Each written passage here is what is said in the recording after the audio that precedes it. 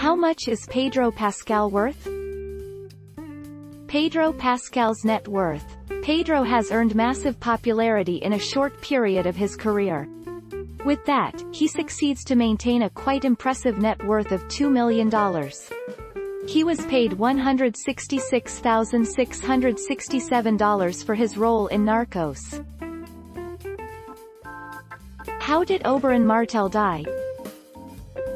His death was simultaneously devastating and thrilling as he died fighting the Mountain, Sir Gregor Clegane, for Tyrion Lannister's innocence in the murder of Joffrey. Yet, just when you thought Oberyn had successfully defeated the Mountain tripped him and pushed his eyes into his head. How old is Pedro Pascal? 44 years, April 2, 1975. Pedro Pascal, age. José Pedro Balmaceda Pascal, born April 2, 1975, known professionally as Pedro Pascal, is a Chilean-American actor. Where does Pedro Pascal live? Pascal was born in Santiago, Chile.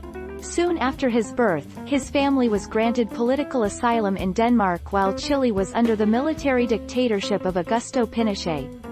He was raised in San Antonio, Texas, Orange County, California, and has lived in New York City since 1993. Where was Pedro Pascal born?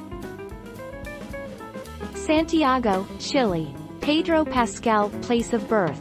Pascal was born in Santiago, Chile. Soon after his birth, his family was granted political asylum in Denmark while Chile was under the military dictatorship of Augusto Pinochet. He was raised in San Antonio, Texas, Orange County, California, and has lived in New York City since 1993. Who is the Viper in Game of Thrones?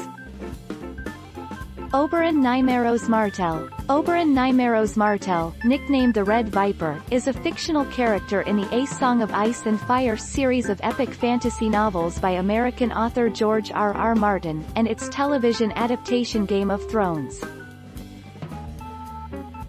Who is Javier in Narcos?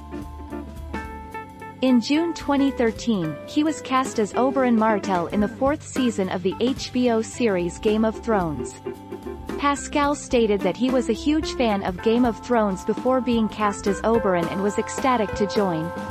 In 2015, Pascal was cast in the role of US DEA agent Javier Peña in the Netflix original show, Narcos.